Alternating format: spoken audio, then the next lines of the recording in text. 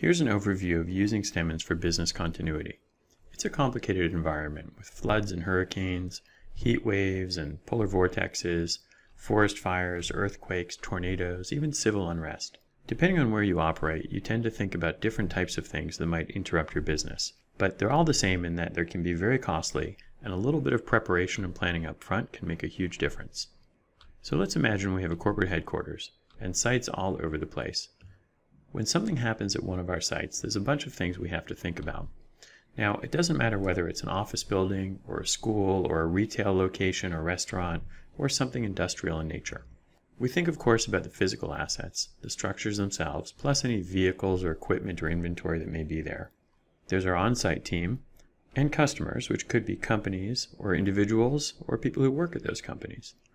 Of course, there's our technology and data, which could be the local network, our overall corporate infrastructure, or telephony and communications system. And finally, we have to remember the vendors that we're going to rely upon if there's a problem. The insurance adjuster, cleanup crew, maybe some engineers and contractors who are going to help us do the work after an event. Let's use an example of a hurricane to walk through how this works.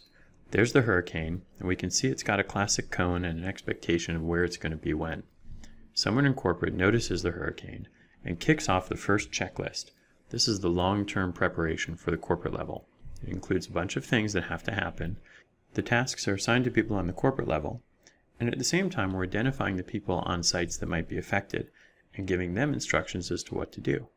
They launch their own checklists to activate their teams and give instructions to them as to what they're supposed to do to get ready. All that work gets done, and now it's a couple days later. The hurricane is still on track, so we launch the next checklist, which is short-term preparation for corporate.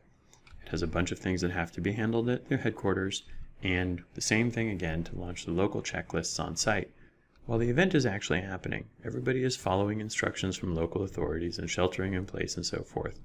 But immediately after, it's time for short-term recovery, both on the corporate level and on site. There are checklists for these things as well, with the appropriate tasks being assigned to the appropriate people. Everyone knows what to do. And eventually the hurricane moves off, and we can focus on longer-term things that will help us get better and improve our activities overall for the next time this happens.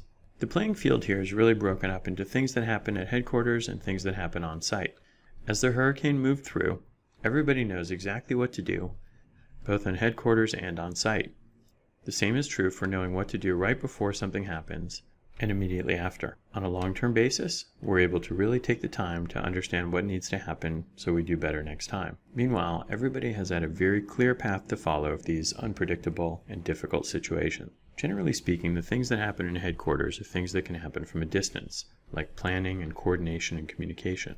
On site, it's much more about things that are local, like staging and assessing and cleaning up. True practitioners can take detailed looks at these things to see exactly what's happening at each stage on the local and on the corporate level. But the reality is we can start with basic checklists that are included with Stemmons that cover the kinds of things that tend to happen. You can take those checklists and review them, modify them for your operations, and know that you'll make the best of a difficult situation going forward. In all cases, the long-term recovery is really the same for distance and local, because it's about managing projects and handling claims and improving the process for next time. If we do these things, we're going to have better experiences with our physical assets, with our team, with our customers, with our technology and data, and we'll have better experiences and relationships with our vendors. And that's how we can use Stemmons for business continuity.